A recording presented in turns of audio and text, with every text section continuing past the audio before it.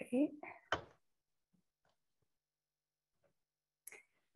So welcome everybody to our 6th seminar in the Algebra, Particles, and Quantum Theory seminar series. I'm pleased to introduce to you tonight's speaker, Peter Woit. Peter is a senior lecturer in the mathematics department at Columbia University in New York. Peter completed his PhD at Princeton and later went on to postdoctoral positions at the ITP Stony Brook and the MSRI Berkeley before finally accepting a faculty position at Columbia. Peter is best known for stirring the pot in the high energy physics community several years ago with his book, Not Even Wrong, and his mathematical physics blog, which goes by the same name. And tonight he will tell us about some ideas for unification of his own, what he calls Euclidean Twistor Unification. Now, before we begin, I would like to emphasize that everybody who showed up today is here to learn. And so I hope that everyone feels comfortable enough to raise their hand and ask a question throughout the talk if they have one. If you accidentally ask a silly question, it's not a big deal. You just brush yourself off and try again next time. I would especially like to encourage questions from graduate students, upper level undergraduates, and postdocs. Okay, so Peter, anytime you're ready. Okay. Well, thanks for the invitation. I'm very glad to do this. I'm very glad to have an opportunity to try to speak about this. I've spoken about it a couple of other places before, and this gave me a chance to kind of rethink how to explain this and to try a different way, which I hope will work well. But what I'm going to do is start out with something very basic, just kind of explaining. So four-dimensional geometry is very, very special, and I want to kind of say something about that and about how spinors work and how geometry in 4 dimensions works in a very, very simple way, and then go on to explain kind of what twistor geometry is and how and what that story is about and what it has to do with spinors. And then there's this gadget which I really want to advertise, which I'm calling the twistor P1, which plays a crucial role describing a points in space-time in twistor geometry, and is also kind of miraculously showing up recently in number theory. And so then I want to then get to what I think is the thing that took me a very, very long time to understand and to realize is that the Minkowski signature and Euclidean signature at quantum field theories are very, very different beasts. I mean, they're generally treated often just by well, you put in a factor of I and your time variable, and then it's more or less the same thing, but they're quite different. I want to explain that because that's kind of a crucial thing that makes all this work. And then I want to explain about how how Euclidean and Minkowski signature space-times are related in twistor geometry, because most explanations of twistor geometry just talk about the Minkowski story or maybe the Euclidean story, but rarely about how they're related. And then to get onto the unification ideas, the first part of this idea is an idea about how to, in some sense, unify gravity with the weak interaction theory, with the weak interaction theory. And this is an idea that some other people have tried to do in the past, but I think this twistor point of view, I think gives lets you do things in a somewhat different way, which I think gets around problems that have come up when other people have tried to do this in the past. And then just the more general unification idea that includes this gravity and the weak interactions, but also SU3, and I'll explain how this is supposed to work. And then finally, what I want to explain kind of where this kind of project is. There's still a lot kind of missing here from actually having a really full theory that actually does everything I like. And but I kind of want to explain why I'm still so excited about this. And just these slides, I'll put these online. You can get if you want to look at these. And also there are 2 papers out there which have a lot more detail about the topics of this talk. The first one is about the Euclidean twistor unification stuff, and the second one is about the twistor P1 and its relation to various things in geometry and in number theory. Okay, so that's the outline. Okay, so to start, okay, so this is something which should be better known than it really is. It took me an embarrassingly long time to actually realize this, is that if you want to do 4-dimensional geometry, especially if you are happy with first letting everything, all coordinates be complex, the best thing to do is to really define, identify C4 with 2 by 2 complex matrices, and here's one way of doing it, and then take the norm, or take the norm squared, just to be given by taking the determinant. And then the really nice thing that happens is that you have the action of the complexified version of the double cover of the SO4 of rotations. Transformations that preserve the length are just given by left or right multiplying by determinant 1 complex matrices. So this is what we want to do. But what we're interested in is using this, but in certain kind of specific kind of real forms of it. In other words, we don't want to work with C4. We want to work with real 4-dimensional subspaces that, when you complexify, give you this. And so the 3 kind of real forms that are easy to work with here are there's the thing where you just let your complex numbers be real numbers, and then work with real matrices and real determinant 1, real SL2, and then you end up with that inner product is then an indefinite inner product of 2-2 signature. So that's kind of the simplest thing to do if you decide I'm going to use the real numbers. But you can also get Minkowski space-time by using one SL2C and then taking the other SL2C to be given by the inverse adjoint of the other. So you just have one copy of SL2C. It's kind of like a diagonal copy, but you have to keep track of the adjoints. And in this case, then you're then looking at like skew self-adjoint matrices or self-adjoint matrices, either way. Okay, then now if you want to do Euclidean space-time, then what you do is you just take instead of taking your group elements to be in SL2C, you take them to be in SU2. And so then you get that the double cover of the 4-dimensional rotations is SU2 cross SU2. Okay. And so now we're going to be interested. So we're not going to say anything about the first of these, but we're going to be interested in the relationship between these second 2 things. Okay. So now, in Euclidean signature, so I'll explain later. I'm going to take Euclidean signature as really the kind of fundamental thing. But in Euclidean signature, instead of working with complex 2 by 2 matrices, you can work with quaternions. And so you take your 4 real coordinates are just given by the coefficients of a quaternion. The norm squared is the usual one, the quaternion times its conjugate. And then rotations are given by, again, there's an SU2, 2 copies of SU2, but SU2 is just the group of unit length quaternions, also called SP1. So this is really the right way to kind of think about kind of Euclidean geometry in 4 dimensions. You really should use quaternions and then do rotations by left and right multiplying by unit quaternions. And so one thing that happens when you do this, so we've acquired some extra structure that more than just in R4, when you do this, is that there's now a conjugation operation that you can, if you just, take the so-called imaginary quaternions, the things proportional to ijk, and change their sign, you have this conjugation on this space, and so it's got a lot more structure than R4. Okay. So So then wait, was there a question?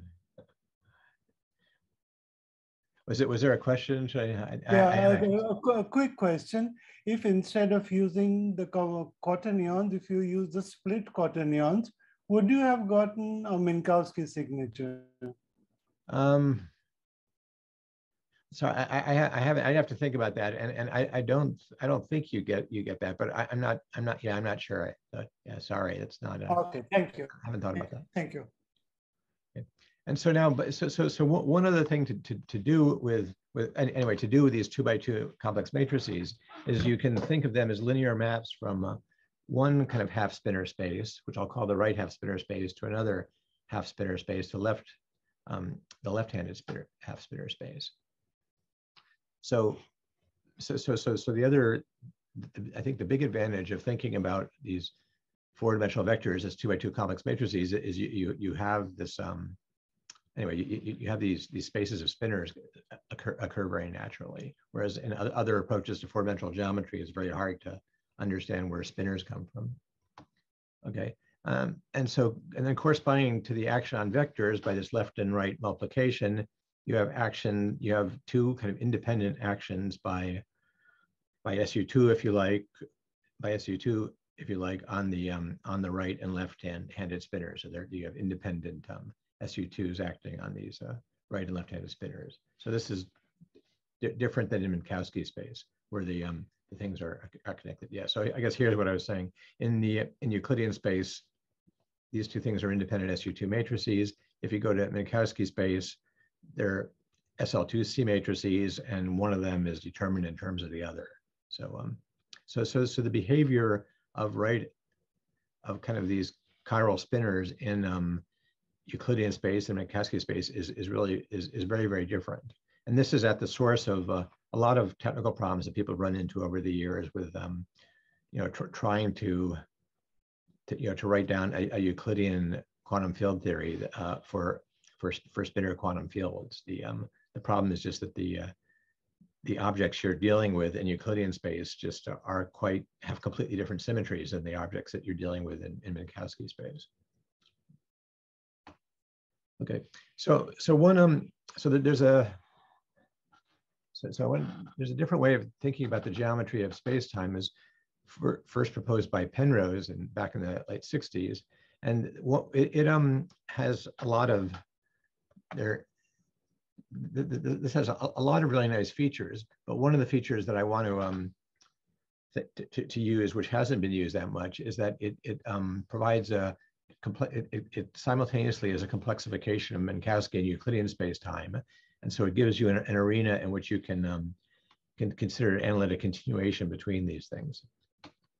And the other big advantage of twistor theory is that four-dimensional conformal symmetry is really very easily understood, because normally if you try and write down the conformal group in 4 dimensions, it's a little bit of a complicated story, but what's going to happen if you work, especially if you work with the conformal compactification of R4 as S4 in the Euclidean case, then you're going to get anyway, we'll see that the conformal symmetry comes out in a very simple way.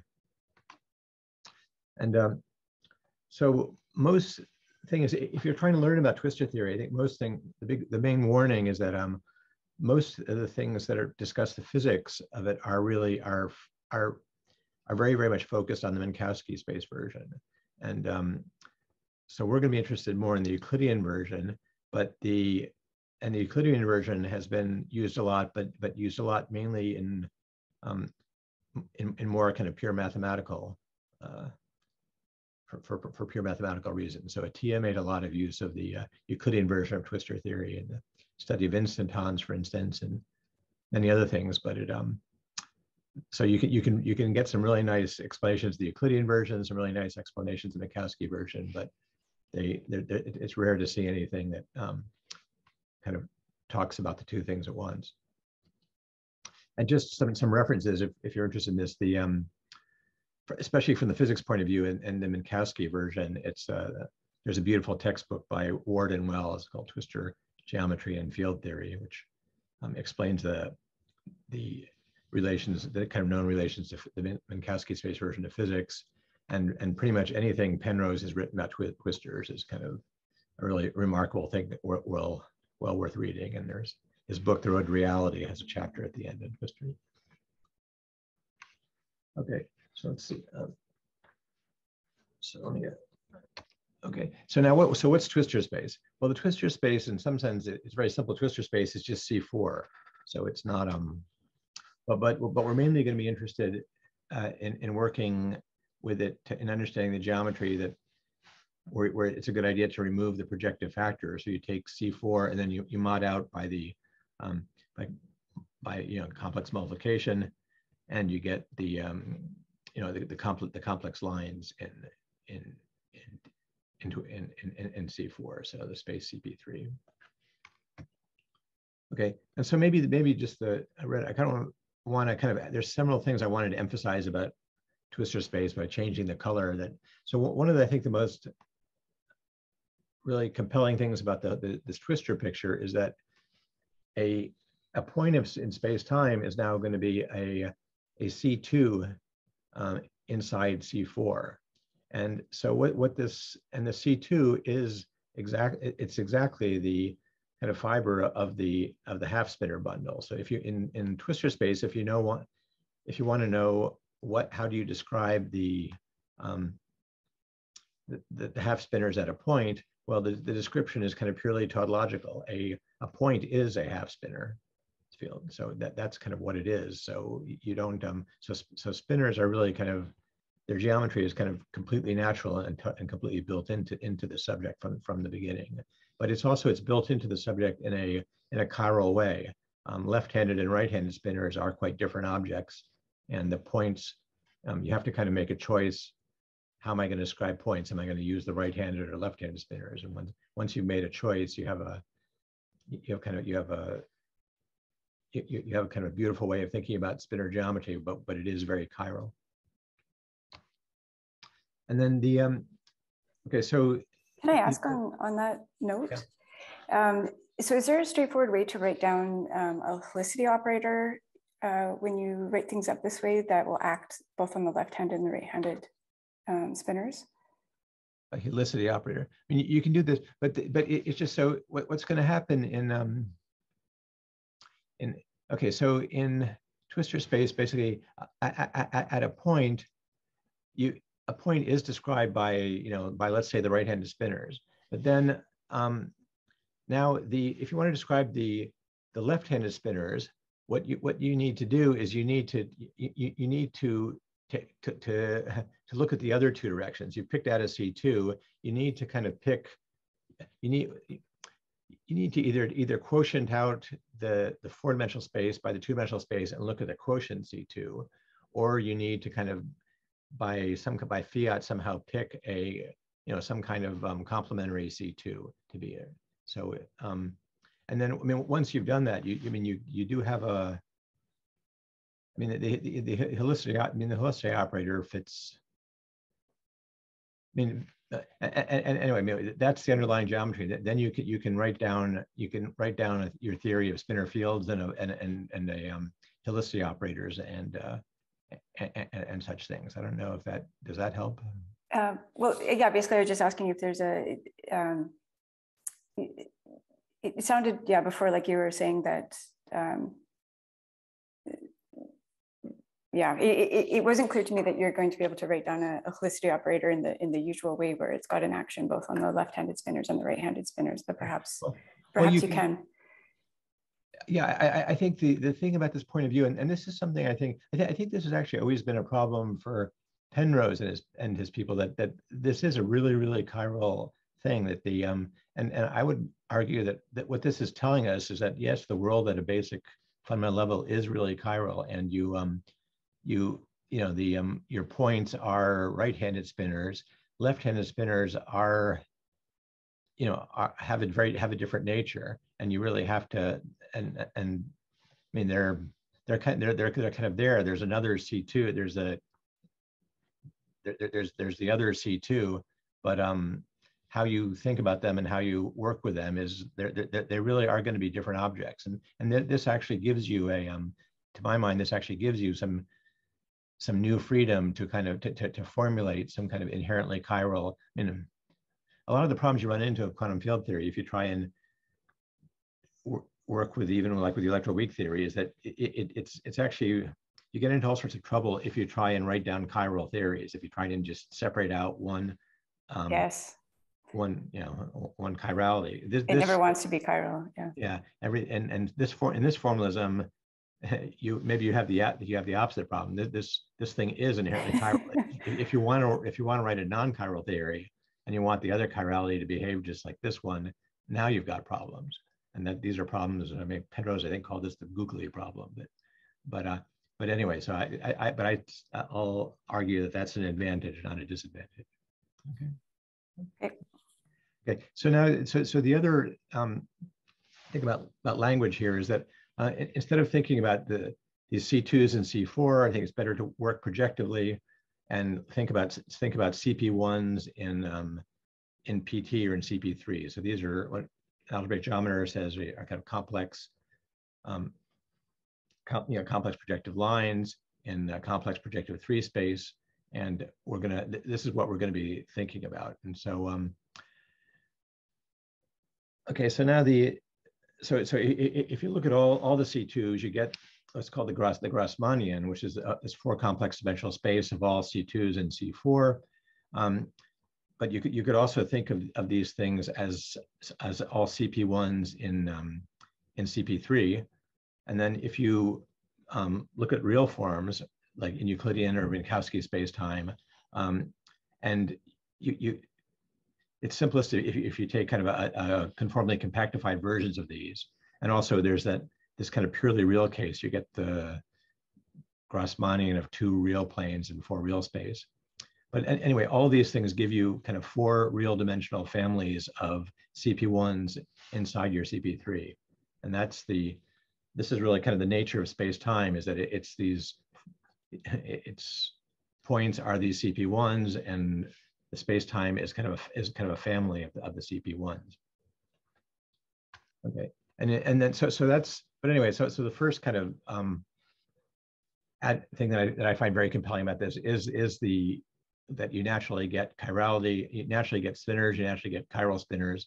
And I think there's also a beautiful thing which is explained in a lot more detail in any of the references I suggested about Minkowski space and Minkowski twistors, is that this CP1 actually has a physical interpretation. It's the sphere of directions of light rays through a point. So you're characterizing a point by the light rays that go through it. And this CP1 is something very, very, I mean, you open one eye and you're looking at that CP1. So this is not some kind of strange, artificial, weird mathematical thing you've decided that's far from human experience. It's exactly what you see every day, whereas your normal way you think about points is not, is much more of a construct. And then there's the other, I think, thing about just the way conformal symmetry works here is very, very nicely, that what's going to happen is that the conformal groups, well, I'll explain how these work in the Euclidean Minkowski space, but they're basically just different real forms of the group SL4C, just acting on C4. So if you want to know how the conformal group acts, you just look at the 4x4 complex matrices acting on the twistor space on C4 or on CP3, and then there are various kind of real forms, things which if you complexified them would give you SL4C, and those are those real forms give you the conformal groups in Euclidean Minkowski and this purely real case. But we'll see some more about that later. But anyway, so the things in color is meant to be, these are kind of the things I find just kind of aesthetically compelling about the whole idea of twistor space. Okay, so we're going to concentrate on Euclidean space-time twistors, and again, it's Euclidean space-time, so you want to think in terms of quaternions. And so what you want to do is you want to identify C4 with the pairs of quaternions, and use the fact that your S4 is just quaternionic projective space. And then the conformal group is just 2x2 quaternionic matrices of determinant 1, and it acts transitively on this projective twistor space and S4, but just through the linear action on 2 quaternions. And so the picture to have in mind here, so you actually have this thing gives you a fibration from where if you take a point in CP3, which is a complex line, and then multiply things in that complex line by any quaternions, and that gives you a quaternionic line. So that gives you the map down to HP1 or S4, and the fiber is the CP1. So you've got in the Euclidean picture, this CP1 is fibered over S4 with a fiber CP1. And this is going to be kind of the fundamental arena of the theory that I'm talking about. Normally you would think about, if you try to do quantum field theory in Euclidean space, you you can think about all these structures on S4. The argument here is that you really should be thinking about CP3 and this fibration. Okay, and there's a picture. And so then the picture to have in mind again is just kind of, you've got your overall CP3, and then and your four-dimensional Euclidean space-time has been compactified as S4, but each point in S4 corresponds to a sphere, a CP1 lying, and the CP3 is just kind of fibered by these things. This is a good picture to have in mind. Okay, now there's various ways of thinking about PT from this point of view. One is you can think of it as the projective spin bundle, that if you just if you think of, if you had your space and you knew what the chiral spin bundle was, what the real bundle of real spinners were, then just you just take that fiber bundle, but where you projectivize, where you just, instead of looking at the C2 fibers, you look at CP1 fibers, and that's PT. So PT is just the projective spin bundle, projective. And there's another very important way of thinking about this, which is that you can think of the CP1 fiber over a point.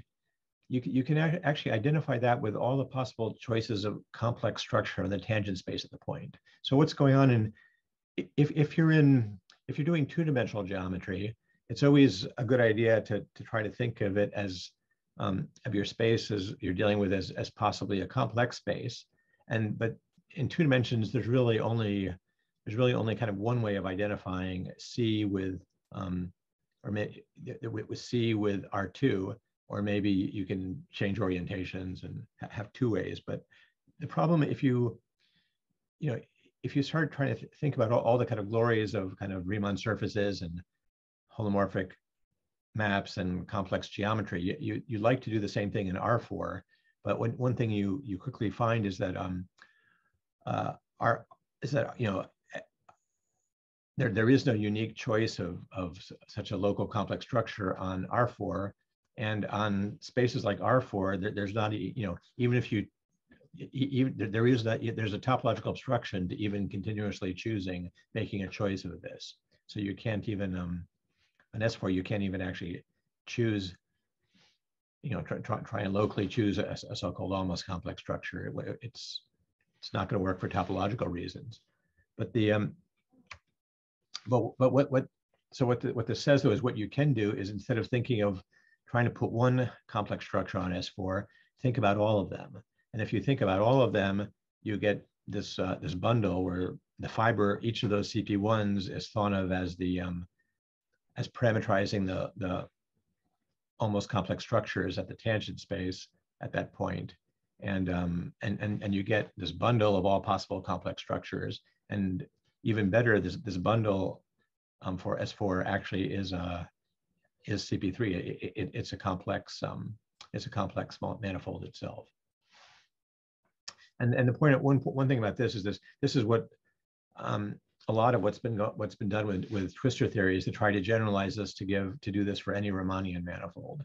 And what you find is that you can use either one of these definitions, either use the projective spin bundle or the bundle of complex structures, and then you get something called people call the twistor space, the Riemannian form manifold, even though it kind of corresponds to the other projective twistor space.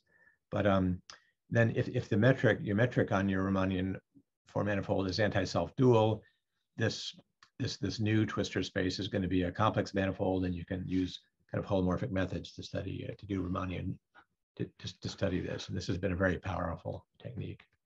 And there's another important generalization that this is that if your manifold is hyperkähler, so this is kind of different than S4, that not only, if you're hyperkähler, not only is there not only could you pick a single choice of complex structure globally, but you could actually pick you can pick a whole sphere of them globally. So the PT becomes a trivial bundle, just the manifold cross CP1. So there's a long and kind of beautiful hyperkähler story here, which I won't really go into. Okay, so now, okay, so So one thing, so what we have is not just CP3, but we have CP3, which is something with something called a real structure. So a real structure is really a lot of ways of thinking about it, but one thing to say is it's just an anti-holomorphic map from space to itself that whose square is 1. And then, so one way to get a real structure is just by taking conjugation of complex coordinates. So the usual real structure on CP3 is just you take whatever your usual way you're doing coordinates, and then just take rho to be the conjugation map on the coordinates. But what's interesting is that there's a different one, the so-called twistor real structure. And one way to understand where this comes from is that if you identify C4 and H2, then multiplying C by J, it gives you an anti-holomorphic map, but it's one that satisfies J squared is equal to -1 on C4 or on H2. And now when you projectivize, the -1 becomes a 1. And so this gives you the fact that you have a quaternionic structure actually gives you a different kind of real structure, a different holomorphic map, which I'll call rho sub twistor, but it's something which squares to 1 on CP3. And this is actually, and this gadget, anyway, I'll say more about this. Okay, so this is. Can I ask a quick question? Is there a way of knowing all of the possible real structures that you have available? Yeah, there's actually, so they're different. Yeah, I mean, the story actually turns out to be that for CPN, if it's if n is odd, there's always 2. There's always the usual one, and there's always this one, and then this one. If n is even, like CP2, then there's only one. There's only the usual one. The complex conjugate. Yeah. So CPNs, it's always either the usual one or this one, and you only get this one in odd for n odd. Thanks.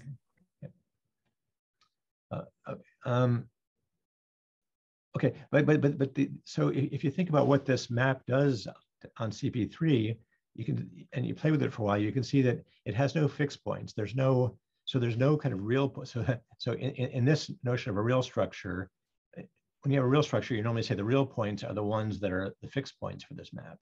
Well, in this real structure, there are no fixed points, so there are no real points. So this is a kind of a situation kind of naturally studied by algebraic geometers, and it's a scheme over the reals, which it has complex points but not real points. But the interesting thing is that it doesn't have any. There's no real points, but there are real CP1s. And if you ask what are the CP1s that are left, CP1 subspaces of CP3 that are left invariant by this twistor real structure, it's kind of exactly the 4-dimensional family of them that parameterized by S4, which fibered CP3. So it's exactly the ones that were in that previous picture. So these are under this twistor real structure. These red things are left invariant. Okay, but there are no points in CP3 that are left in. There are no points in CP3 that are left invariant. And then one interesting, and we'll. Anyway, I guess I'll say this. Well, the other thing is that then what happens on a CP1 is that on the CP1 the twistor real structure is just the antipodal map. It takes the one point on the sphere to the opposite point on the sphere. Okay, let's see. Okay, and this is what I'm saying here. And so I just kind of worked out the details of this. I don't want to go through this, but if you use homogeneous coordinates, then it's just multiplication by J is just this map in this kind of standard kind of Z coordinate on about a point in projective space. It's not the conjugation map. It's where you take -1 over the conjugation. Okay, and anyway, so this then starts to get into the connection to number theory a little bit. Is that you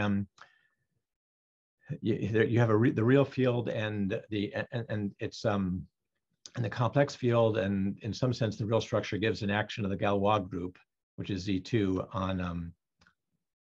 on these things. So you're getting a CP1 together with an action of the Galois group. And another point of view of this is that, besides having the fact that there are two, so there's two kind of real things that in some sense complexify to CP1. It's also true that there's two different four-dimensional algebras over the reals that complexify to the 2x2 complex matrices. There's the real matrices, and then there's the quaternions. And if you complexify either one of these, you get this. And this is kind of the same story. These P1s are called Brouwer-Savary varieties for these algebras, M2R and H. So this is part of a kind of a standard story in algebra and algebraic geometry. Okay, so now I want to just quickly say something about the number theory things that I've been very interested in recently, but I really kind of can't. This would be a different talk. I just have to kind of just say this very quickly. But just the in number theory, for each prime, you have an analog of the real numbers, the p-adic numbers, and whereas R just has this one field extension, the p-adic numbers have lots and lots of different field extensions. But their quadratic field extensions can be understood pretty easily, and they could be understood using exactly the same kind of structures that we just talked about in the real case. And you use the fact that there's two inequivalent QP forms of the 2x2 matrices with entries in the quadratic field extension. It's just the 2x2 p-adic matrices, and then a very interesting analog of the quaternion algebra. So you have for each P, you have a whole different. You have a very nice analog of the quaternion story, and that's so there's a kind of a uniform way of thinking about the quaternion story that includes both finite primes P and then this so-called infinite prime or Archimedean prime where you get the real field. And then the same story happens for the CP1, that there's two QP forms of the projective line over this field extension. There's the one over the kind of QP1, if you like, and then a p-adic analog of the real of the twistor P1 we've been talking about. And anyway, so this first part of this is a fairly simple story, which is kind of a simple example that shows up whenever you study class field theory. But recently in arithmetic geometry, people have been found use for that. There's for each prime there's a very precise analog of the twistor P1, but it's called the Farg-Fontaine curve, and it's an analog of Carlos Simpson first studied this real version, the twistor P1, but with some extra structure that you assume you've chosen a point and you have a coordinate z, and then you have a c star action of kind of multiplying, that by that coordinate.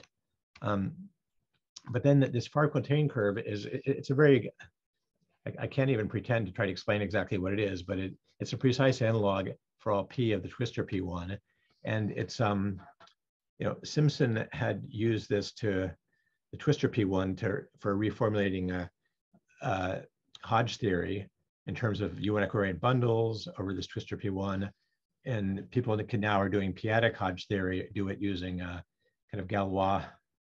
That should be a extension of that. So it needs a bar here. Equivariant vector bundles over the Farg-Fontaine curve, and very recently Farg and Schultz have shown that they can you can understand the local Langlands conjecture in terms of kind of the geometric Langlands conjecture on the Farg-Fontaine curve, and presumably the same thing also works for the reals for the real local Langlands conjecture. So anyway, I think I better get away from this. But okay, now this I better really stop. But if you want to, I tried to make up my understanding of the mapping between these two things that happen for finite p and happen at the reals. But one problem is I don't understand some of this myself. But I think this is really for a different talk. So I'll leave this. This is in the paper that I recently posted on the archive. It's also on these slides that'll be you can get on the web.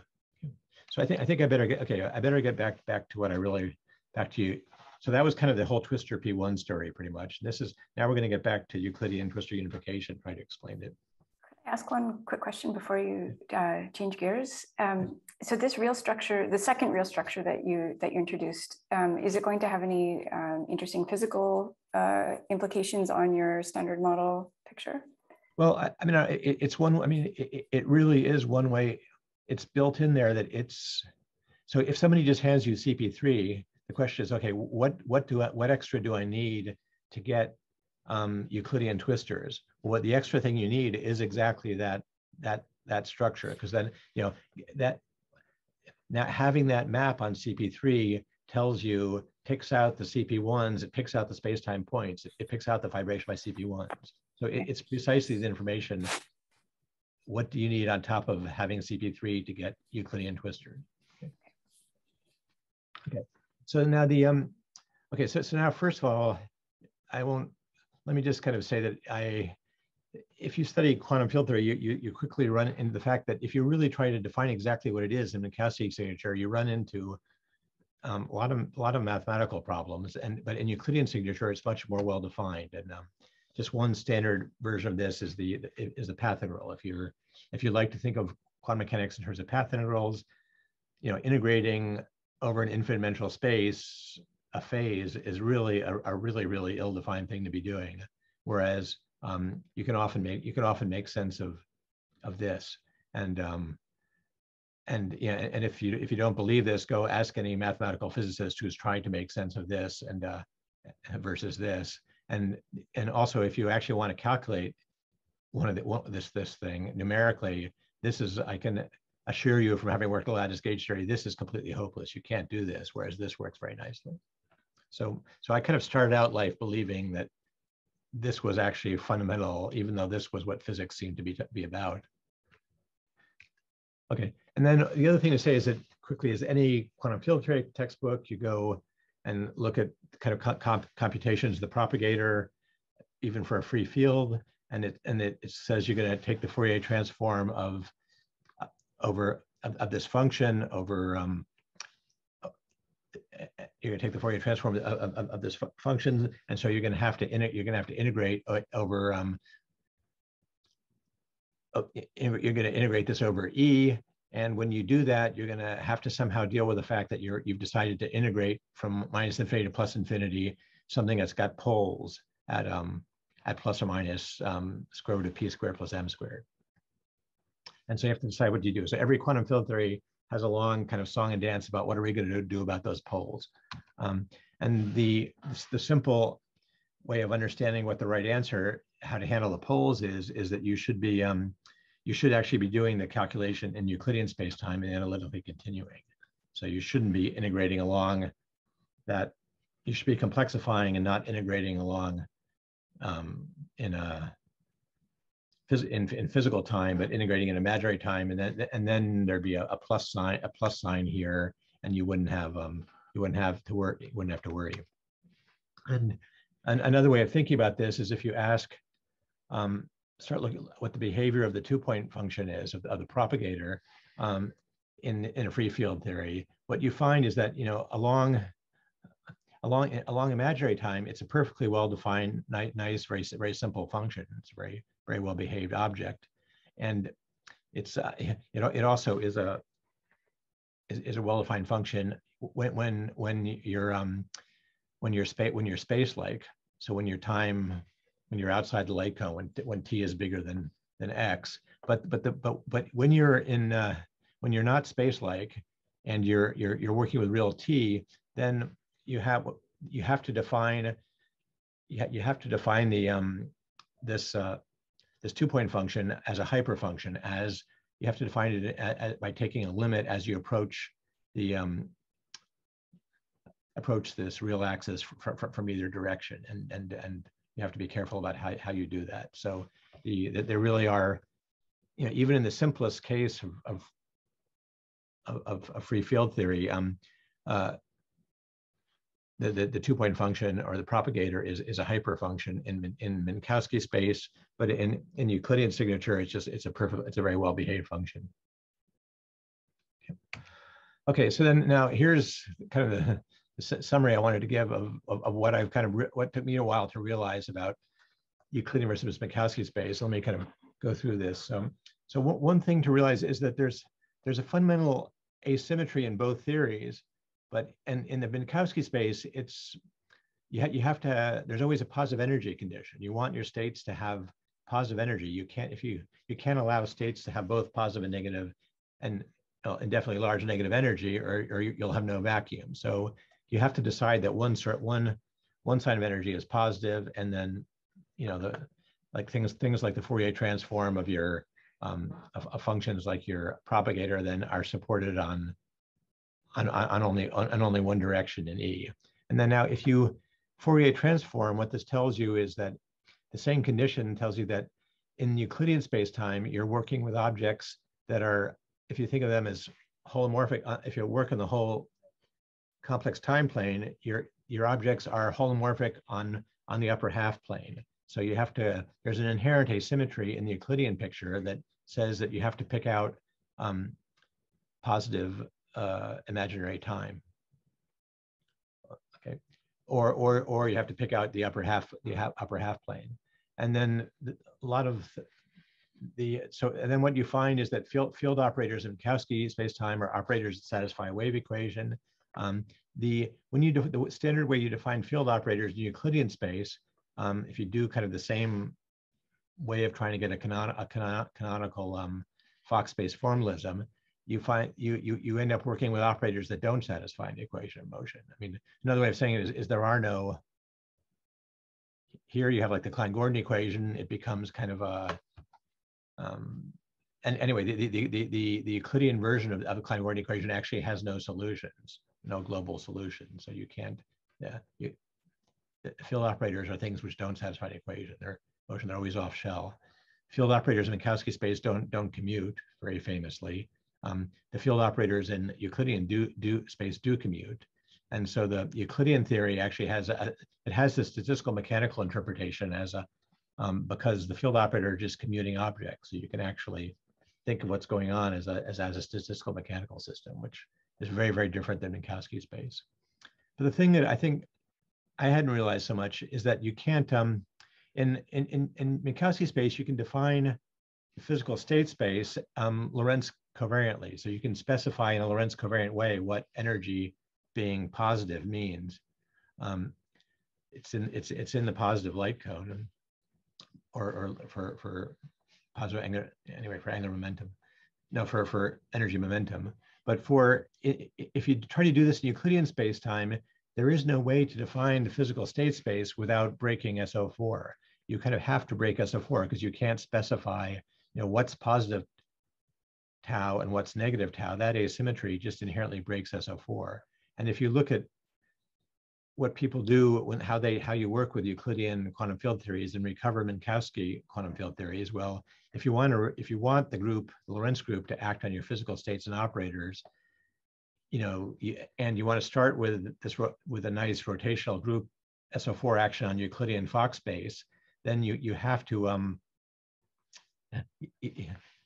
you have to do something like this. You have to kind of break the symmetry and choose one direction and use that to get from SO4 to SO31. So there is an SO4 invariant Euclidean Fock space theory, but the states in it and the operators in it are not physical states or operators. So these were the things that took me a while to realize, and then just to say again what I was trying to say here is that you have to you really need, if you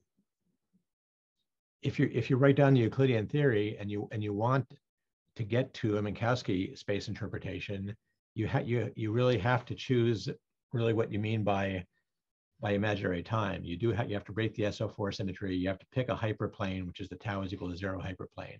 And this will allow you to get from SO4 covariance to SO3-1 covariance. And okay, so what does this mean in twistor geometry? What's the new structure you need on CP3 in order to get to Minkowski signature? Well, this is something that Penrose understood very well. It's that there's the thing that appears, one way of saying it is that there's a 5-dimensional hypersurface which splits PT into 2 pieces. So let me give you a picture.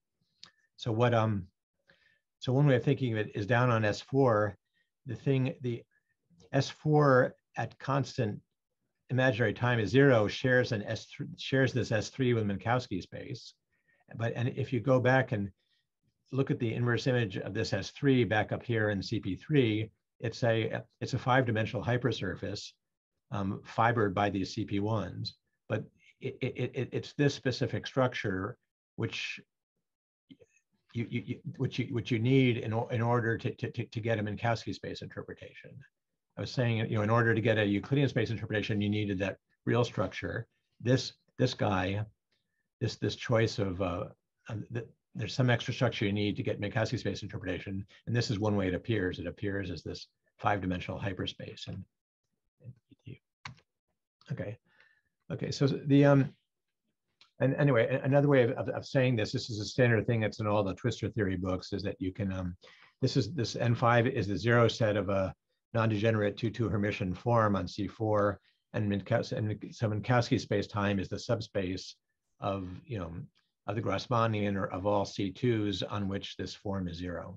So that's the equation for that N5. And and anyway, and then this also, the subgroup of SL4C that preserves that Hermitian 2-2 form is SU22, and that's the Minkowski space conformal group. Okay, and again, and the other thing to say is that so the interpretation again of those points in Minkowski space is that the CP1 is the celestial sphere of light rays to that point, and when 2 points are light-like separated, the CP1s are going to intersect. Like when they're space-like, then the CP1s will be disjoint. So like the S3 is, everything on the S3 is space-like, and it's all fibered by the CP1s. But another picture is just this, so that so if you take Minkowski space and you complete, then points in Minkowski space will correspond to lines to CP1s in N5, and if these two things are light-like, they'll intersect. And then if you complexify Minkowski space-time and look at all of GR24, then you get not just the CP1s in N5, but CP1s in the other two in the rest of PT. So this is the anyway. So this is the kind of underlying kind of standard story that you'll find in kind of any of the books about twistor theory and Minkowski space-time. There's a lot more detail about this thing. Okay, so now let's try to get to unification quickly, and I'm running out of time, but this is gonna again I'll have to, this gets to be a somewhat complicated, anyway, let me see what I can say about it. But one aspect of this idea is that it's part of a long history of attempts by people to try to do general relativity as a gauge theory, using the fact that Yang-Mills gauge theory is such a success for the standard model. So if you want to formulate GR as a gauge theory, what you can do is you can take the bundle of orthonormal frames with the group SO31 acting on it. You take a connection on this bundle, it's called the spin connection, and look at its curvature. But then you also need not just the bundle of frames, but you also need the you need the actual frames themselves. So what you have is not just an SO3 arbitrary SO3 bundle, but a frame bundle. So it comes with a canonical one form, often called the E or the Furey. So you have these one forms E and these connections W omega, the spin connection, are the kind of two fundamental. You can take those as your fundamental variables if you want. And if you do that, you can write down the Palatini form of the action. It's just this thing, and then then you get by varying omega, you show that omega is torsion free, so it's the Levi-Civita connection, and then by varying the e's, you get the Einstein equations for the written in terms of the Furey instead of but you can also, if you knowing the Furey is the same as knowing the metric, so you can go back and forth between the Furey and the metric. So this is a standard story. But now, if you work in Euclidean space-time, then the spin 4 breaks up into two SU2. So your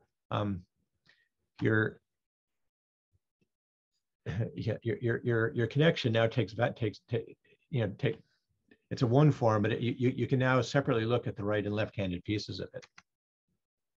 And what's a really remarkable thing, and I hadn't really realized before, and I guess the people who do loop quantum gravity know this very, very well, is that you, and this is the story of Ashtekar variables, is that you can, to get Einstein's equations, you actually only need to look at one component of this. If you look at one component and just call it omega sub r, and just look at its curvature, that together with the torsion-free condition actually gives you the Einstein equation. So you can actually get the Einstein equations just totally paying no attention at all to what's going on with the left-handed spinners in Euclidean space-time. And so all of these things act on the right-handed spinners, on the left-handed spinners. You can get Einstein's equation. So it's not again, it's what we were talking about a bit earlier, that it's a very chiral story, but it does actually give you the full Einstein equations. But again, but this is Euclidean space-time. And so anyway, there's a long story about doing this, and the way Ashtekar does this in the Hamiltonian formalism. This omega sub r is a configuration variable on a space like hypersurface, and then you have to define your phase space and worry about constraints. But the and instead of the dynamics being the Yang-Mills dynamics, they come from, all of the dynamics then comes from constraints coming from diffeomorphism invariance. But the problem, let's see, I want to say this, the problem that you run into in the standard way of doing this with Ashtekar is that your people have always been trying to do this for SO3-1, because this is really the physical, this is what's supposed to give you physical GR. This doesn't give you, this is giving you something else. This is giving you some kind of Euclidean version of GR, which doesn't have any kind of, which there are many problems about how that could possibly be related to the Lorentz version of GR. And so, but if you want to try and work with this idea for SO3-1, you have to kind of work with the complexified variables, and this leads to long stories which you can read about, and kind of which are at the base of a lot of the work on loop quantum gravity. Okay, so people have tried to say, okay, well let's just take the SU, let's take one of these SU2s to be the one that gives us gravity, and the other SU2 the internal symmetry of the Yang-Mills theory of the weak interactions. And I'm proposing essentially the same thing, but with some different features. One problem that people run into when they try and do this has always been that they're trying to do this in Minkowski space, where these really aren't independent things. And so that gets very confusing very quickly. So I'm saying, I don't care about, I only care about Minkowski space at the end of the day, when we're gonna analytically continue back. I'm gonna write down my theory in Euclidean space. So these really are different. They really are different things. And so this is the philosophy I'm going to pursue.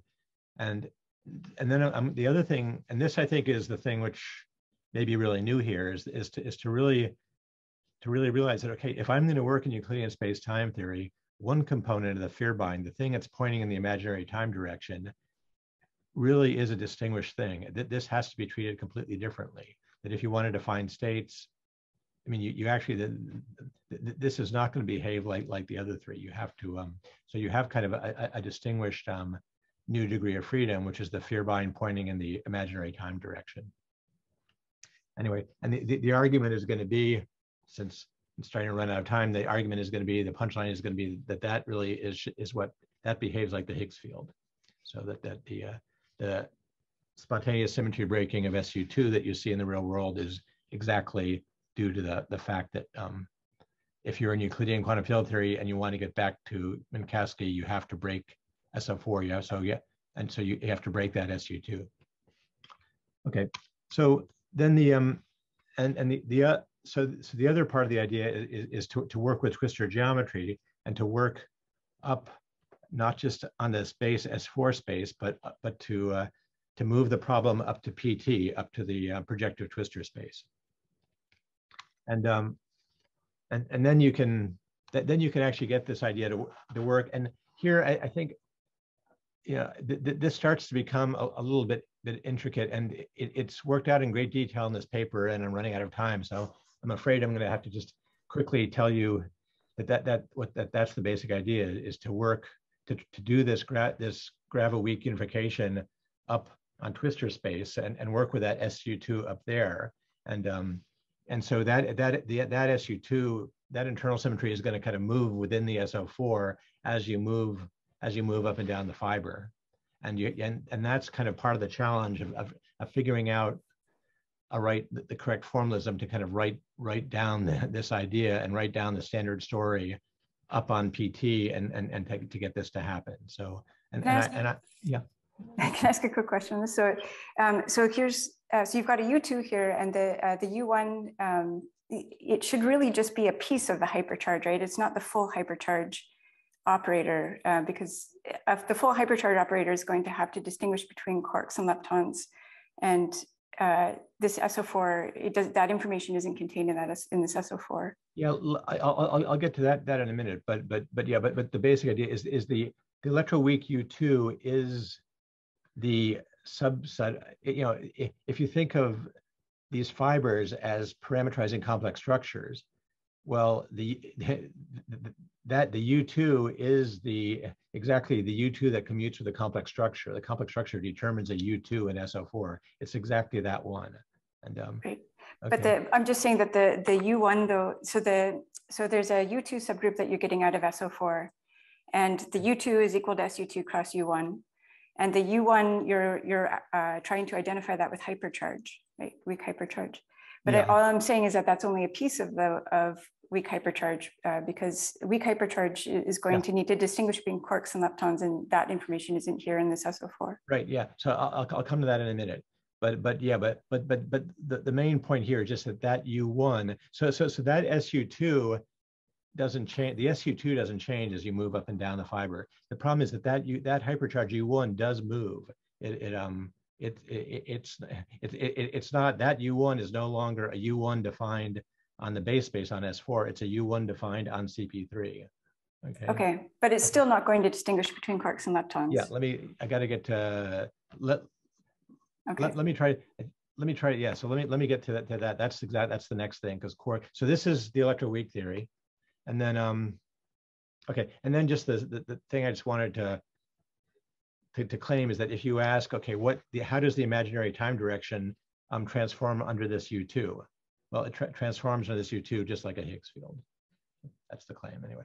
Okay, so this is all just the electroweak theory, and this is a way of getting the electroweak theory, but there's kind of part of the story which is living up on PT, which is a problem for me about what to do, how to work with it.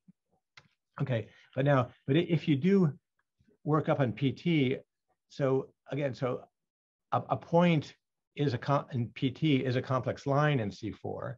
Well, and it picks out that U1 that we're talking about, but at the same time, there's also the quotient space. There's the other C3s, and you can think of it as the quotient of the C4 mod that complex line, or you can use the standard Hermitian form in C4 and look at the group and use that to specify this thing. But either way you do this, you're going to end up with you're going to get a U3, which includes that U1. So this is where again, it's the same U1 and that U3, but this is where the SU3 is supposed to come from. But again, this whole construction is taking place up on PT, which is kind of very problematic if I want to kind of how to explain the relationship between this and the usual theory. So this can I interrupt again? So this U1 that you have here, which comes along with SU3 inside U3, this U1 that you have, it looks like it's likely to be a B minus L symmetry. Is that true? Let me show you here. I mean, actually, right, okay.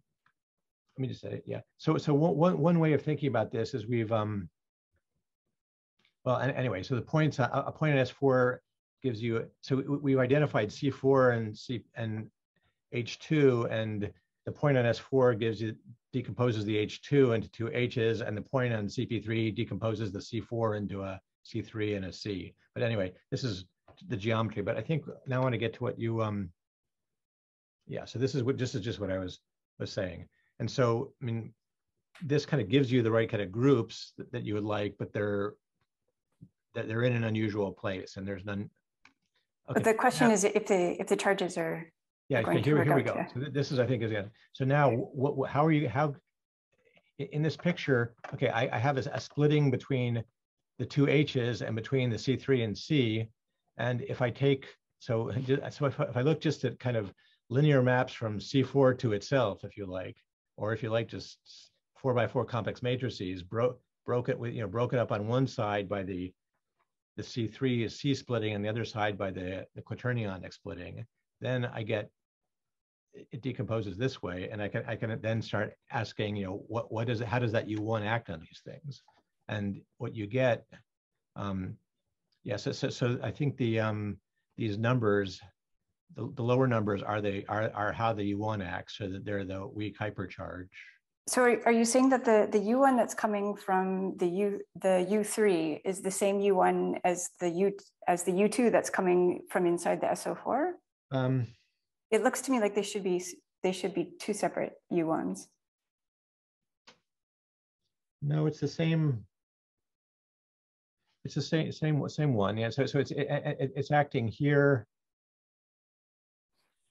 Okay. I mean, I see. Well, okay. The point I have it just acting on C here in the standard way, and well, yeah. You have an overall U1, but you want. Yeah. I guess the thing is, I want to take SU4 mod. I should write this out differently. Yeah. There's an overall U1 which acts with the same weight on everything. So I want the overall weight. I don't want to act with U4. I want to act with the SU4. So I want the overall weight to be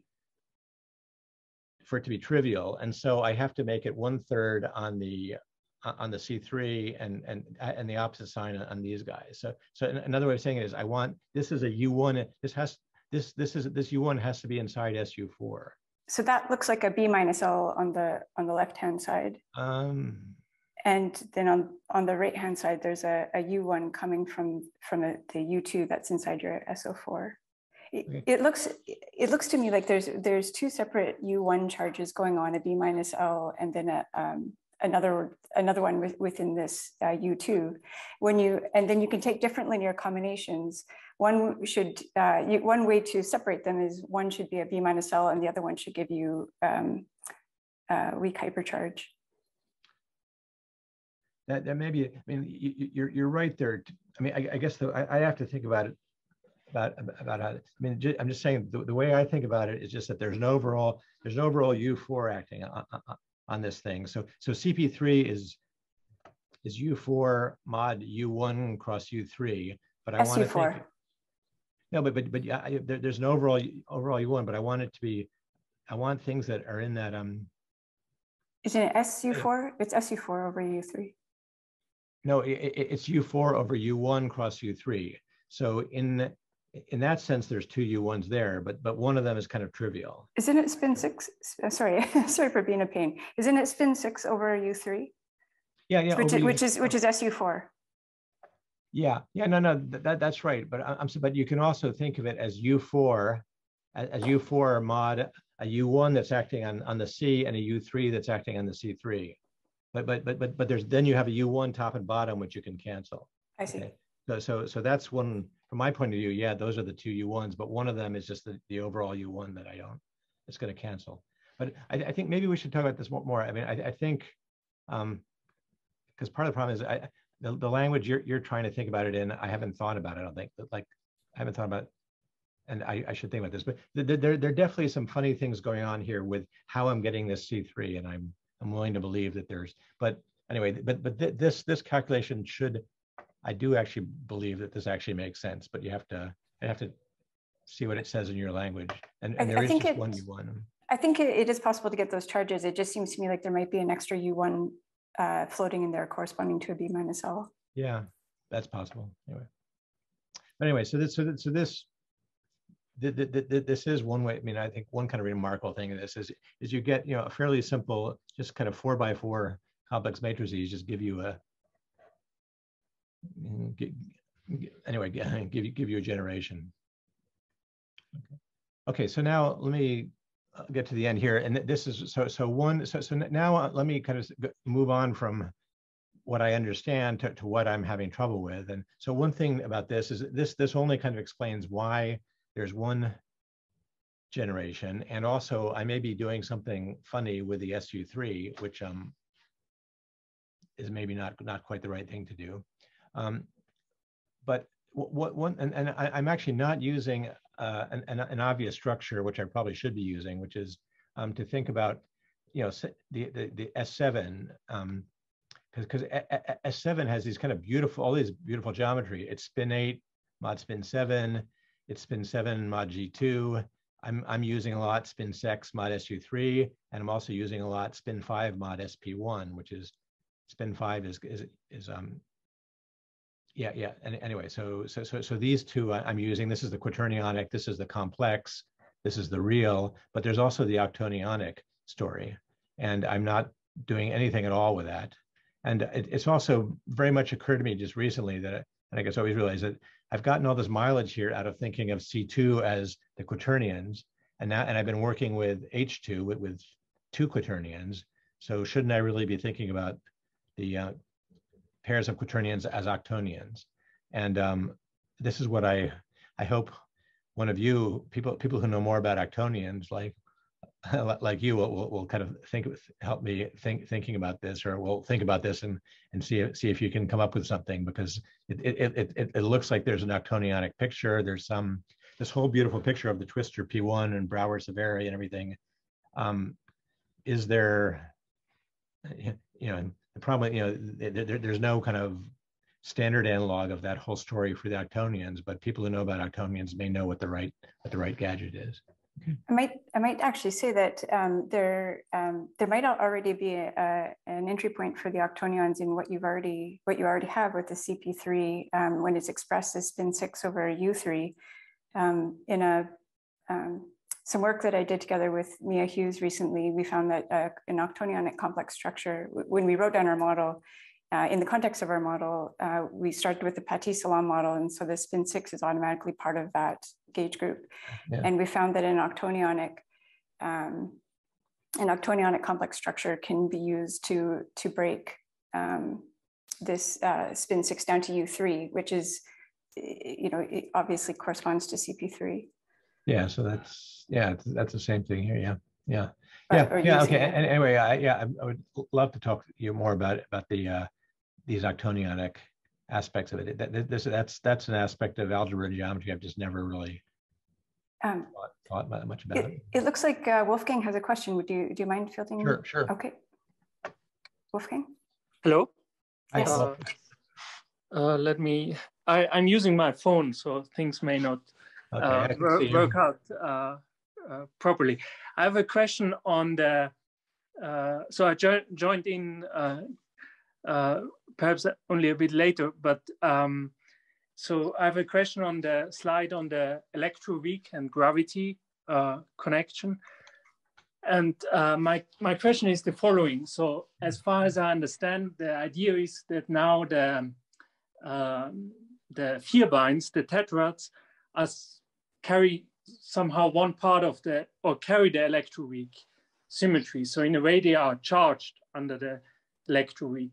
So would it mean that we would be now allowed to have like terms in the Lagrangian that we would otherwise not have, like contractions of fields that are charged under electroweak symmetry contracted with some vierbein fields, for instance? And or are there other, or what are the other principles or that that tell us what terms should appear and how to construct it, or how to find the dynamics? Or yeah, well, I should say exactly. This is kind of partly where I've, you know, in some sense got stuck and decided to write up what I had, is that, you know, exactly at this kind of point that you're asking about is, you know, how do you mean, there are various ways of saying what the problem is, but you have to, but you're pointing out to exactly one confusing thing here is that the Furey, you want, well, the time-like Furey, or the imaginary time-like Furey I'm claiming is the Higgs field, and that actually I can show behaves under U2 the way it should. The space-like Fureys are more of a problem because what you want those conventionally, they should just be you want those to not depend upon that internal SU2. You want those things to just kind of rotate. You want to be able to look at the kind of standard rotations of three-dimensional space, and those Fureys should behave correctly under that. So there is a confusing thing going on there, which, and it's part of the confusion that I'm working up on.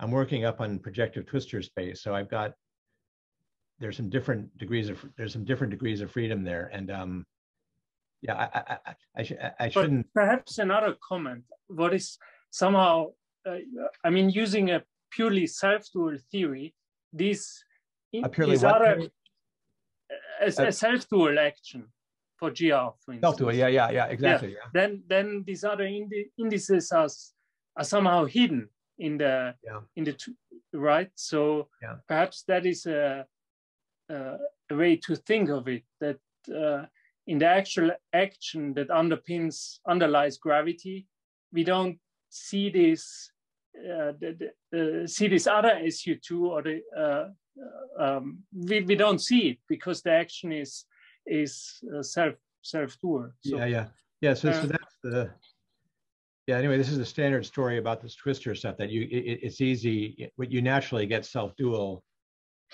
Yang-Mills, or you naturally get self-dual Einstein, or and that's which is different, which is something somewhat different than you want. But I'm afraid that the answer to your question is just that I think there's a lot of I've kind of just started to think about such issues, and I think this kind of opens up all sorts of questions, but also some new possibilities, also some potential problems. But I don't have really anything to say about them right now. So, but I think I think you are seeing exactly where the interesting questions that remain are. Thanks for the answer, and nice talk. Okay, let me just quickly then finish. I'm getting it's late. Where were we? Okay, the Octonians, and then this is what I've just kind of several times said, that the problem is that you really want a formalism that's on twistor space formalism, not an S4 formalism, and anyway, there's a normal story about how self-dual connections or anti-self-dual connections become holomorphic things, but you want that's not quite what you want. And also here, the standard Penrose-Ward thing, you're talking about connections on an arbitrary G bundle on S4. The bundles I'm working with are not arbitrary G bundles for arbitrary G. They're certain very, very specific bundles, with certain very specific groups which come from the geometry of the CP3. And so I'm in a different context than Penrose-Ward, and again, I'm just kind of been starting to think about what happens to the Penrose-Ward story in this context, and what can you do that's new and different in this context. Okay, and then and again, and this is kind of what you're asking about, is and then the other problems is so what dynamics am I going to give these objects, and am I going to solve any of the problems of GR this way? I don't know. Okay. Anyway, okay, then this is then the last slide. This is just the advertisement. The advertisement is just that what I really like about this picture, that these spinners are tautological objects, that this actually tells you how to analytically continue between Minkowski and Euclidean space-time. It tells you how to analytically continue spinners, which is something which otherwise is very, very hard to figure out what that means. You see exactly these symmetry groups of the standard model occurring in this geometry. A generation of standard model fermions shows up as a fairly simple way. You can get a different sort of chiral formulation of gravity, but even more, it's unified with the standard model ones. And conformable symmetry is built into the picture in a fundamental way. And I'm also very, very fond of this idea that, that the in this picture, the way you describe a point in space-time is exactly the Archimedean point analog of what's going on in number theory, how number theorists are describing, the finite primes in their latest work in number theory. So that's it. I think I better stop there. Thank you so much, Peter, for a very interesting talk. Do you have any more energy for a couple more questions? It looks like sure. Have their hands up. Okay. So Wolfgang, you've got your hand up. Do you still have your hand up from previously, or I've unmuted you? No, I think that was maybe, he still has his hand up from when he was speaking before. Okay, so Tejinder, you've got a question. Go ahead. Thank you for a very nice and enjoyable talk. So I have a question regarding SU2 right-handed gravity. So suppose I think of this as a Yang-Mills theory, which I want to quantize similarly to how I would have quantized electroweak. I would expect that the corresponding gauge bosons will be spin-1 right-handed analogs of the W bosons rather than a spin-2 graviton. So in such a theory, I don't expect a spin-2 graviton, which for me is a very good thing, because I think of a gravity actually as an emergent classical theory. What is your thinking? Would you see gravitons here with the SU2R gravity if you quantize it? Well, the different thing about gravity than about Yang-Mills theory is that you have the Furey field. So so you have these extra fields. So it's not just in Yang-Mills theory, your basic variables are just these spin-1 connections, if you like. In the when you try and do gravity, you've got both. Your dynamical variables are both the spin connection and the but also and the Furey, and you have a huge amount of gauge symmetry. So when you use the constraints and get rid of the gauge degrees of freedom, then what you have left over are these are these these physical spin 2 degrees of freedom, but they're really kind of naturally built out of the Furey, which is something that you didn't have in Yang-Mills theory. So how is SU2L different from SU2R? What? What's really the difference between the SU2L, the weak force, and the SU2R, which you are saying is gravity? To me, they look very similar. Yeah. And actually, in the Octonian language, if you look at the maximal subgroups of G2, one of them is a U3, like SU3 cross U1. The other is a SO4, which is really SU2 cross SU2. So please go ahead. You clearly have to give gravity and Yang-Mills different dynamics, and so the way you have to treat SU2 left is going to be, you don't want the Furey, which give you kind of spatial geometry. You don't want those to be part of the story, and you want just the standard Yang-Mills action, which doesn't involve the Furey at all, and only involves the SU2 left connection. But when you do gravity, you really want the Furey also. You want the Furey and the SU2R spin connection. You want both of those. But suppose I did not know Einstein equations, metric tensor, and spin 2 fields. I only knew SU2R. What would I have done? Why would I expect to try to get GR out of it? Well, that's exactly the Palatini action that I wrote down. You can you write that down just for the right-handed spin connection, and find the equations of motion. You'll get Einstein's equations. But you're going to get Einstein's equations by varying the Furey fields, not by varying the spin connection. varying the spin connection is just going to Yeah. tell it, you can use that to impose torsion free. Okay. Okay, thank you. Yeah. Thank you. Oh, Howard has a question here. I'll unmute you. Go ahead, Howard. Yes, this is really sort of a much more trivial question, but since I'm going to go back and look at the slides, there was one point I was a little confused on. I think it's on the slide before your summary slide. If we could go back to that. So maybe just the previous slide. This one? Is this it? Well, no, I think it involved, oh, this is it. Yes. So you said fundamental degrees of freedom now live on points of PT, which one can think of as light rays rather than on points of space-time. Yeah. So, okay, the points of space-time you said were like celestial spheres, essentially, light ray directions. Was that correct? Yeah. Okay.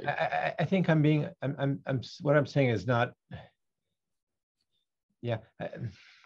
To really say this correctly, I really strongly recommend you go find something written by somebody, by Penrose or something, who really explains.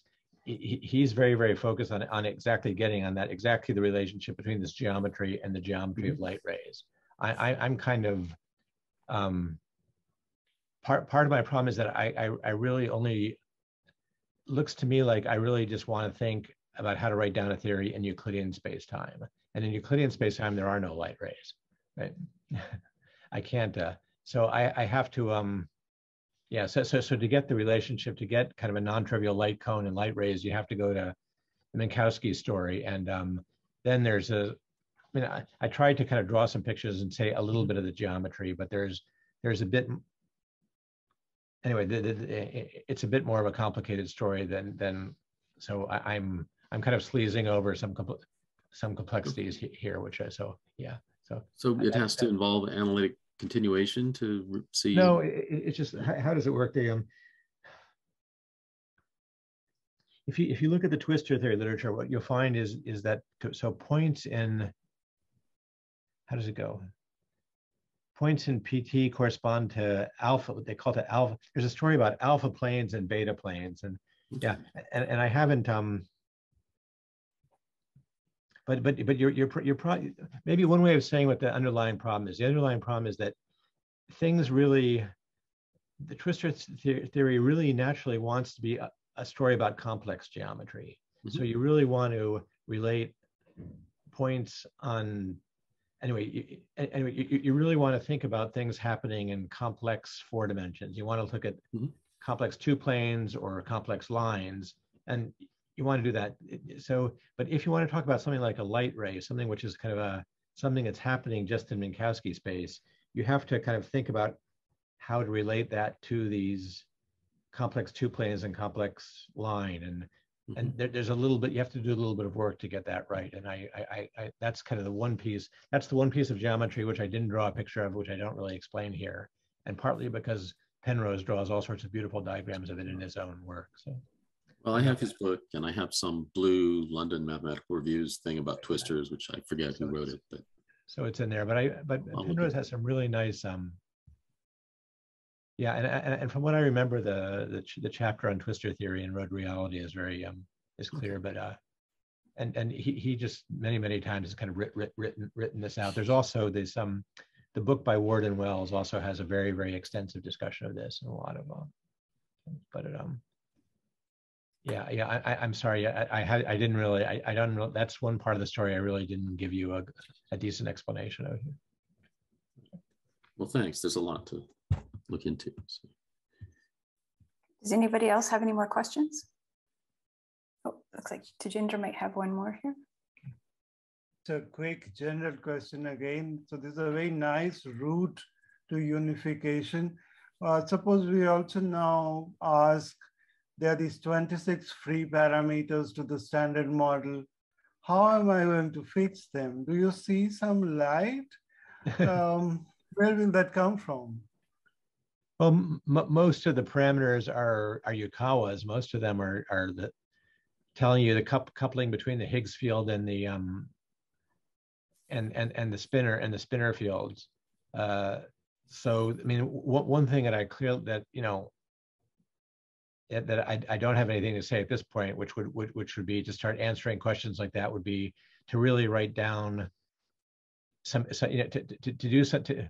say something interesting about the dynamics of it. Saying that the Higgs field is the direction, the imaginary time direction, is all well and good, but I haven't really said anything interesting about the dynamics of this, how to really kind of implement that in an interesting dynamical law in which that's the case. And you can kind of just write down what the standard. Yeah, I mean, all I have right now is that I think that this more or less matches this kind of standard story with all of its standard problems of not knowing. You can write down these parameters of Lagrangian, but not having an idea where they come from. I mean, what I would hope for is that if I actually understand better how, why this really gives you something different than the standard model, why looking at something on CP3 instead of on S4 doesn't just give you something mathematically equivalent to the standard model, but something that's at least subtly different. And then that would be kind of the huge payoff if you can somehow do that. So but I guess I'm mainly, I'm first just trying to understand how to get the standard model out of this, and then to see if I get something different, that would be great. What I found useful was, suppose we start making a coordinate geometry, say not with real numbers or complex numbers, but with quaternions or octonions. Use them as coordinates for a more, like something like a square root of Minkowski spacetime, but labeled by quaternions or octonions. Then the algebra of the coordinate system itself starts putting constraints on these free parameters when you start defining the states using, Clifford algebras made from quaternions or octonions. So to use these division algebras as coordinates for a new, what you could call a quantum Riemann geometry. So maybe there's something in the Twistor language, I don't know. Yeah. But I mean, it's certainly very fundamental here that, the vectors in R4 are quaternions. So the Higgs field is in some sense is a quaternionic valued field, and right. whether you can use that in some interesting way, I don't know yet. Okay, thank you. Okay, so it looks like there aren't any further questions. Now might be a good time to close things off. So I want to say thank you so much to Peter for such an interesting and thought-provoking talk. I really enjoyed it. Okay, well, thank you. Thanks. Yeah, and thank you to everybody for your questions and your enthusiasm. I should mention that our next speaker is Andreas Trautner from the Max Planck Institute. On the 28th of February, Andreas will be telling us about what he calls symmetries of symmetries in particle physics. So thanks again to everybody for showing up. Thanks to Peter for a wonderful talk. And I hope to see everybody again in 2 weeks. Okay, thank you. Bye now.